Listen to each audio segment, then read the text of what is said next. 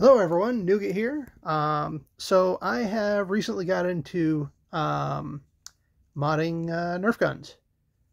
My some of my coworkers are very much into them. I used to play with them when I was a little kid, and yeah, I guess I didn't realize they could be, beefed up and whatnot to make them more fun for adults. So yeah, now I've gotten into messing with them. So right now my main project is the this guy, the N-Strike Elite Centurion. Now the big problem with this thing is it has a sealed reverse tube. What that means is so the cocking mechanism, you got the charging handle there. It's actually two halves. There's one on the other side of this. Pulls the mechanism back. There's, it's all gear driven and everything. And it pulls the handle forward here, or the tube, pulls the tube forward and then locks the little piece on this guy up here, and that's what locks it in place. It pushes the dart chamber up towards, I think it puts it about, let's see, I think it puts it about that far in, just barely. So there's enough to get it up into the barrel. And then when it fires, what's going on here is, so there's a spring inside, and it's actually between the end of the plunger tube and, or the end of the plunger and the top of the plunger tube. Whereas, with a lot of other Nerf guns, it's, you pull it back and the spring is behind the plunger and throws a plunger forward. This actually plunges the air down into the tube and up through the center of the chamber there, through the center of the actual plunger itself. You can't actually see through there, but it's about that size. There's a hole in the middle, and it runs along the entirety of the plunger.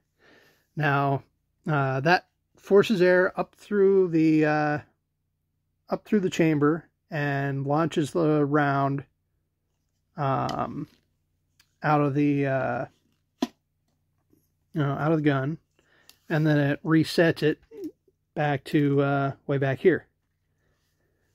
So there are a couple problems. Well, first of all, yeah, of course, there's the sealed tube.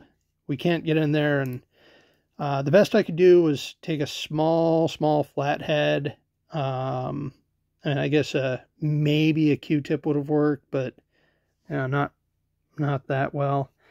But it's got these vent holes here, from there to there, and then from there to there. You can barely see them in the video here. If I turn the light a little bit, you can see them a bit better. But yeah, those are just vent holes, just these big gaping holes here. So I've gone and I stuck a small flathead screwdriver down in there with some silicone grease on the tip and kind of ran it around the end of the plunger. It looks like the ring is pretty loose in there, just like a lot of other guns. For instance, this beast over here, this is a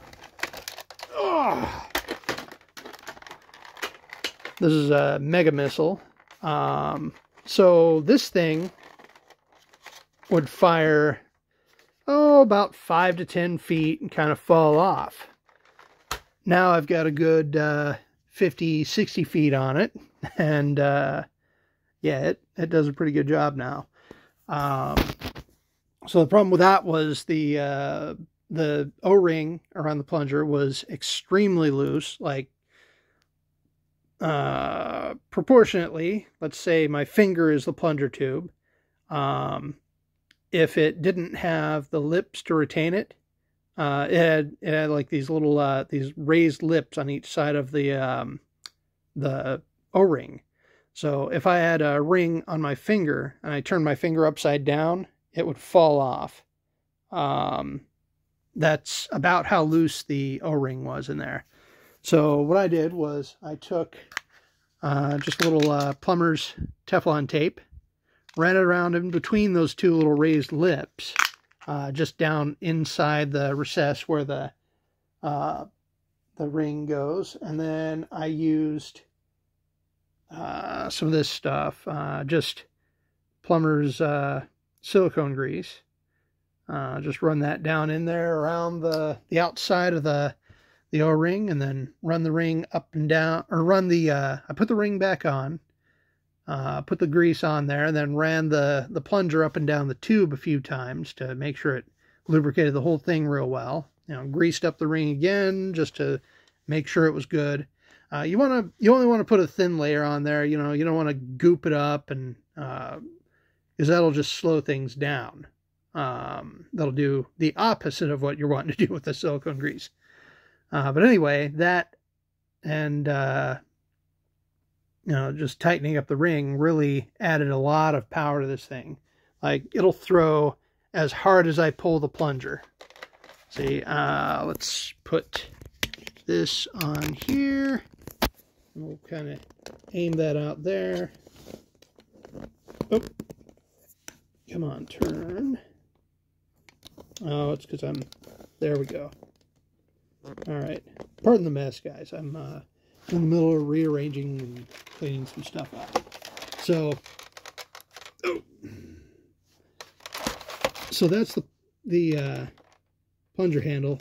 It does offer up some resistance as you pull it forward, because it's now it's really well sealed, so it's having to suck air through a sealed tube. So now I'll launch it. Let's see if I can. Let's get good aim there, and oh shoot! I'll try with the other hand. Okay, aim, and yeah. Before, it wouldn't do that. It'd make it to, you see that bookshelf right out there? It would fall short of the bookshelf.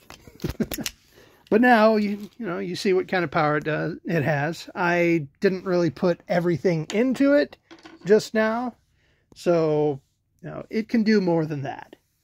Now this, back to the Mega Sniper here, the Centurion. So again, the ring inside there looks a little loose. So I'm going to see if there's a company out there. Like, there are a lot of companies that make springs that are, you know, the right specifications for the Nerf guns. They make whole kits, you know, new plungers and tubes and everything. So I'm going to see if there's one out there, if there's a tube that's not sealed up like this, that I can get a hold of, and see if I can work with that. But until then, I've sealed off those vent holes with electrical tape. Like I said, I put some of that silicone grease down in there with a screwdriver, and then you see these 3 screws here. If you pull those 3 screws, well, first you have to pull that monstrosity of a pile of screws out to separate the 2 halves. But then you pull those 3 screws off the tube, and underneath, inside of that tube is this little guy.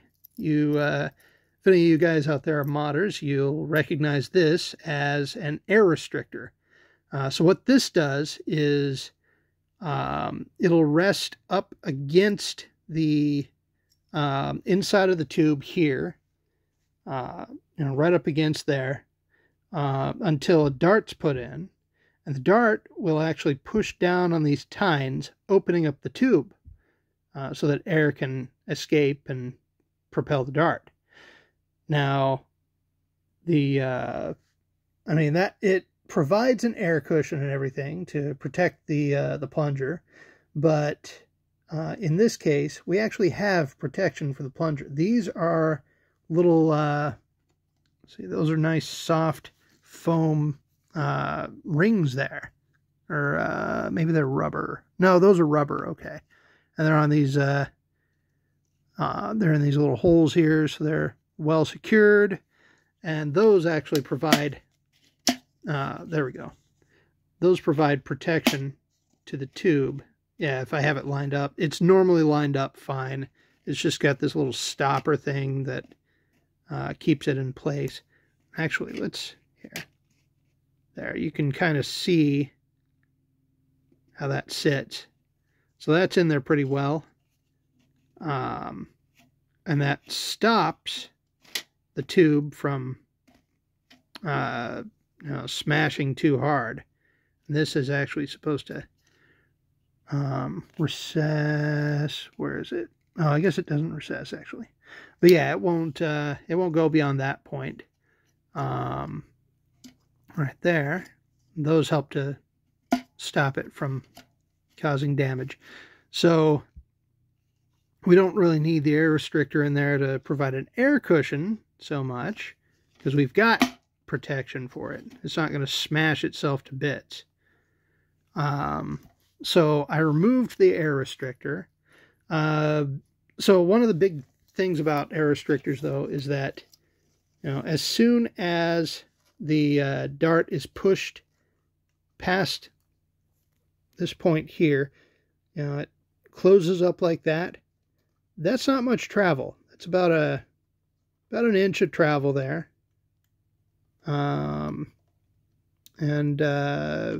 when you have a large volume of air back here trying to push through just that tiny little bit, I think that's why the vent holes are there, to release the excess after that closes up. You get a lot of fall off. You don't